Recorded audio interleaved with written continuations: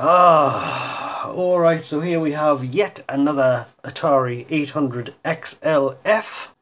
Yes, there we go. So you can see XLF right there, and that means that it's an XL with a lot of the discrete 74 series logic replaced with a Freddy chip, which is down there. That's the GTIA chip. So yes, Freddy takes over most of the functions. Basically the same layout, logically speaking, functionally speaking, as the XL machine that came later on. Far lower chip count, probably cheaper to produce. The problem with these things is they're very, very quirky boards. Much more so than the XEs that came after. There's a few little errors in the design, which actually results, one of the problems results in Freddy getting some very poor 5-volt power. There's another video from I think last year or the year before where I covered that, where Jürgen came to the rescue. I think was it a Sophia machine or something, we were getting quite strange behaviour. Now that may be something to do with the problem that we've got here. We're going to turn the machine on anyway. Turn it on, and what do we get? We go straight to the memory test here. So we appear to have a RAM issue, but we've also got another problem here. But we've got this sort of video issue as well. So we've got several issues here. Now, since Freddy generates the clock, the crystal's fed straight into Freddy, and Freddy generates the phase, different phase clocks for the system. I'm wondering if this pulsing effect here has anything to do with the power to Freddy issue. So it's found bad RAM. So I think the first thing we'll try and do is we will get out our trusty syscheck board. So syschecks pop straight up, testing memory. We do get colour out of the factory with these later revision 800 XLs, which is something. I think the red screen means it's found a problem. And the video glitch, is the video glitch still there? That seems to have gone away. This is going to be annoying. Okay, so according to syscheck, we've got a bad DRAM, this being the column of interest, 800 XLF. And if we look at the board, that should be this chip right here, which seems to be causing the problem. Now we've got a few other problems here which should catch our eye, is these bulging caps for a start. One there and one there. They are 470 mic, 16 volt caps. And used for power smoothing. They're on big power traces there, so that could be causing a problem as well. We'll definitely replace those. And when we look at the RAM here, we've got Micron RAM chips again. These have a high failure rate, marked MT, so if you see these, it's probably a good idea to replace them. I do have DRAMs on order from the Czech Republic, but I'm still waiting for them to turn up, so I don't have replacements yet. When I do get them, we will socket all the RAM here and replace them with nice Tesla chips. To begin with, we'll just stick a socket under this bad DRAM here, and we'll replace these two caps, and we'll see what that leaves us with. Okay, so we'll add some solder under this dodgy DRAM, get that taken off, whack a socket in there, so it should be the fourth one from the front. 1, 2, 3 and 4, so it's that one. Let's add a little bit of 60/40 on here. Alright, we seem to be up to temperature, let's dive in.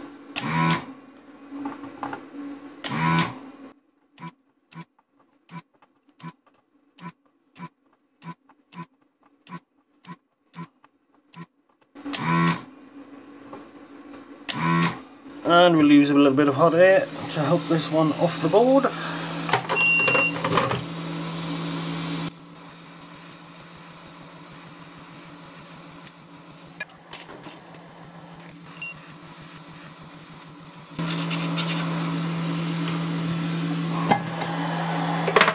Right, so I'm going to let that cool off a little bit, and then we'll get some flux on the board, and we will go over this with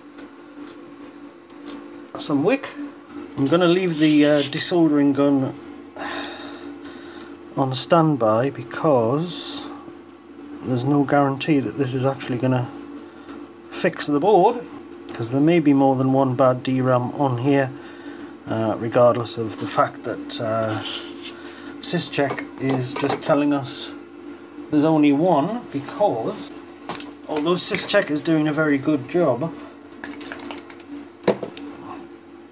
it is taking a best guess at the bad DRAM based on the position of the bits that failed the RAM test and flip-flopped around while it was writing and reading values to the system RAM.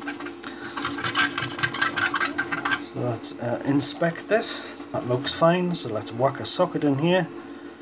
I'm just going to use some standard machine sockets here, nothing fancy. So we do the corners, push down on the socket from the other side, make sure it's nice and flat, and we'll double check that I got it on the right way around, which I did, and we go over the rest.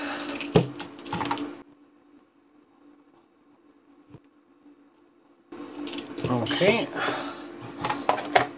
grab a spare DRAM, and I do have some. Ironically enough, they're also Micron RAMs, but most of these do work.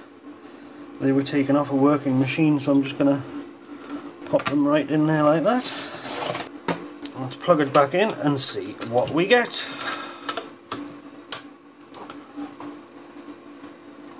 And it boots. Oh, that was easy.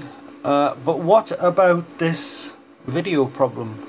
I think the owner said it was intermittent. Now, maybe that since we've had this machine running for a while, these caps have started to behave themselves because they've...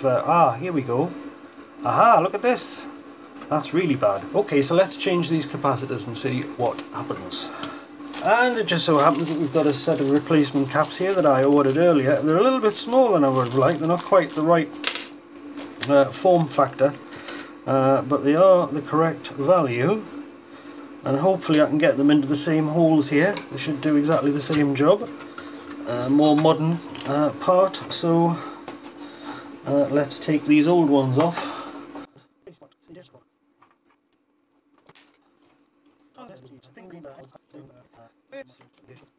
A little bit of flux on here, so we can clean these holes out properly.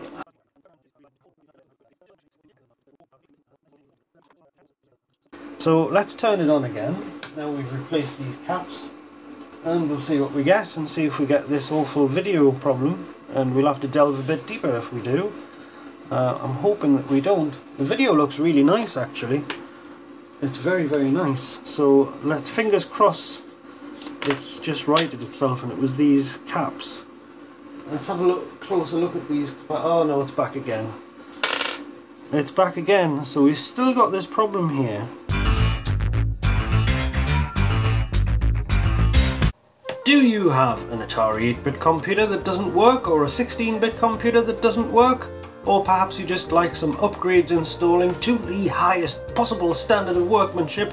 Well, if that's you, head on down to atari.co.uk, click on the hardware link at the top there and click on upgrades and repairs, and you can drop me an email or you can fill in the quote form, and I will get back to you generally within 24 hours with a detailed response and a quote. And when it comes to the quality of modding and upgrades, the workmanship is beyond reproach and without compare, as evidenced by the testimonials we have here on the website, of which I will be adding more at some point, so you need not worry when sending your precious vintage computer in for me to work on it.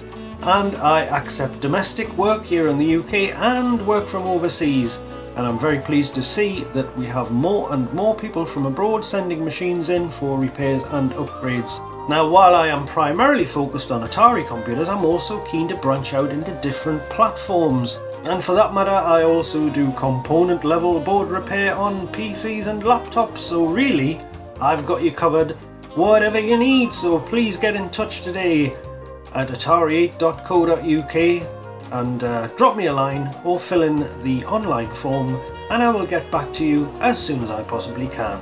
And I look forward to hearing from you.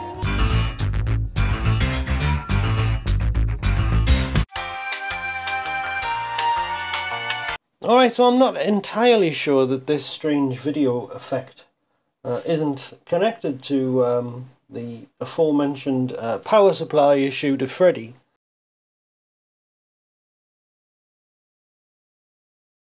Well, I'm not too sure actually, but let me show you. If we measure on pin 16 of GTIE, now pin 16 of GTIE gets the PAL colour burst clock fed into it, which is generated in this area here by this crystal here. I changed that crystal just for a laugh because it was free to do, so it didn't make any difference at all. But I've had one or two dodgy crystals in the past. It's very rare, but there you go. Didn't do any harm to change it. But anyway, let's have a look. So if we measure pin 16, so this is the color carrier clock input. So we turn the machine on here so that we've got a nice wave going on here, and the picture happens to be stable at the moment.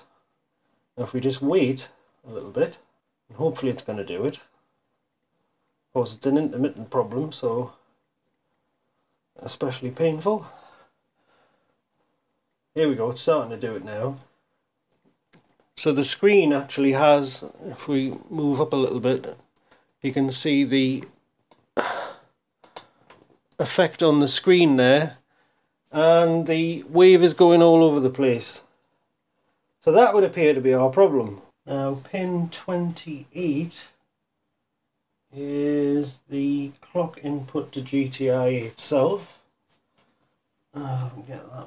There we are. That looks reasonable. It's just not making contact very well. There we go. Alright, so on a whim, after not really understanding why the colour burst clock signal to GTIE was all over the place, I decided to replace this fella here. Now this is a flip-flop, I believe. So I just stuck a socket under here, pulled another chip off a donor board, popped it in, and let's have a look at what we get. Okay, so we're looking for these pulsing lines and black lines and grey colour screen, weird blocky effects, and nothing there. So this is the third time I've powered this up since I replaced that chip, and I still can't replicate the problem now, so it does rather look like that's fixed it. I was beginning to wonder if this factory fix for the Freddy power problem that Jürgen identified had something to do with this.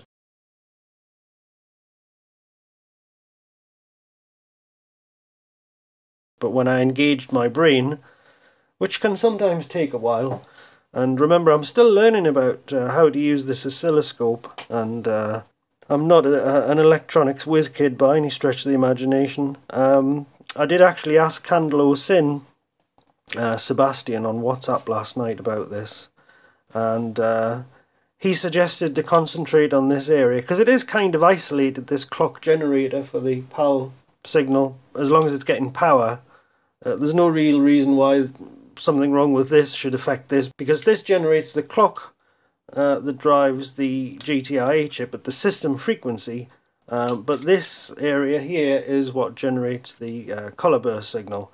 So there wasn't really any reason why the two should be connected in any way, shape or form. So once I identified with the scope, the first time the scope's been used in anger for anything useful, I have to say, once I saw all that noise on this pin here, it looked like there was something wrong here. I did replace that anyway, because as I said, there was no reason not to. I couldn't really see passive components going bad. That very rarely happens with these boards. First time the oscilloscope's been used in anger. Not for anything particularly complicated, but it was instrumental in telling us that the PAL colour carrier signal was clock rather was way off, and I can hardly recommend a basic oscilloscope if you're going to try and do stuff like this, and I hardly recommend as well a Candle or a Jürgen if you can afford one. Both very useful in conjunction with your oscilloscope, and thank you very much to Sebastian for pointing me in the right direction here. It should have been obvious to me really, but these boards are so nefarious. They're just, yeah, they're very, very tricky, and I'm I'm pleased to say that as unsophisticated as some of the troubleshooting may seem, I'm not alone in being driven insane by some of these boards now and again. As I say, we've got manufacturing faults and all sorts of strangeness with these things. I mean, the amount of bodges we've got here, we've got a... This is actually, I think, on the output from one of the transistors from the main crystal. We've got a cap that was supposed to go to this pad here, but it's been rerouted to the end of this resistor here. We've also got this resistor going to the end of this cap. I haven't actually traced this, but this is coming from the Freddy chip. You can see that these boards with this whole design is transitional, and we're just trying to iron the bugs out by putting little patches here and there until they more or less got it right with the XE. But I mean, even the XEs have got bodge wires all over them. So yes, I hope you found that one interesting and or entertaining in some way. I'm sorry again for the lack of videos lately, but I will try harder. And this one's been quite fun, and it's nice to have a success. It was quite an interesting issue, that one. Bad RAM and a bad 74 LS74. But let's see what happens when we put the 512k SRAM upgrade in there, will we? Before we get too complacent. Alright, so thank you again for watching, and thank you to the people who signed up on Patreon. I hope they don't feel too shortchanged by the terrible release schedule of these videos. And I'm doing this full time now, repairing mostly old computers, but really anything that comes along. Thank you very much indeed. Give it a like if you enjoyed it. Consider subscribing. We are gradually getting up to another milestone figure. I don't know how I do it really. Thank you very much for sticking with this channel. I really do appreciate it. I must be doing something right if I can get away with being so sporadic with uploads, but as I've already said, I'm sorry about that, and I'm going to try harder. So thanks again, and I'll see you in the next video. So bye bye for now.